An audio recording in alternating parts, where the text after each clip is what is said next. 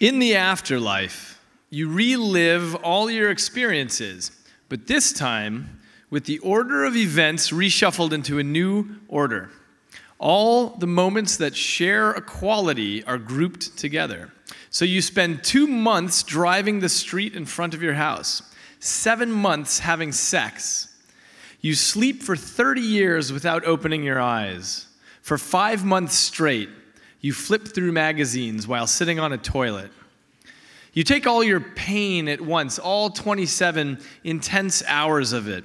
Bones break, cars crash, skin is cut, babies are born.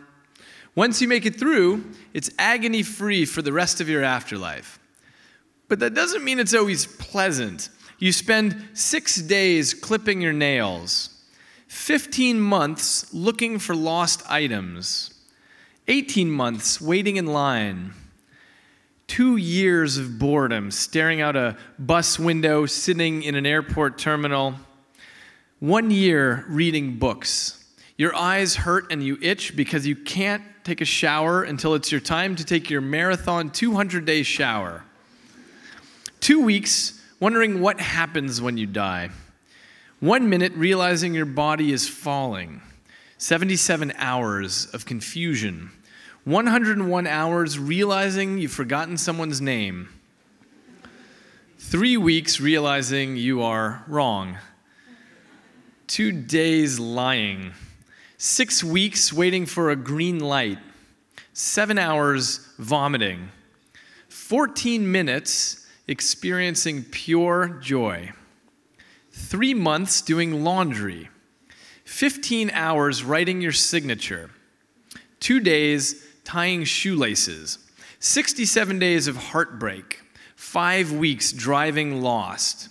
3 days calculating restaurant tips. 51 days deciding what to wear. 9 days pretending you know what is being talked about.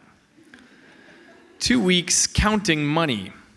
18 days staring into the refrigerator. 34 days longing.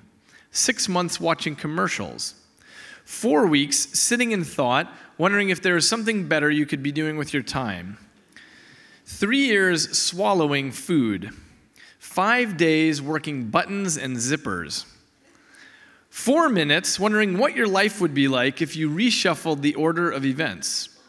In this part of the afterlife, you imagine something analogous to your earthly life, and the thought is blissful.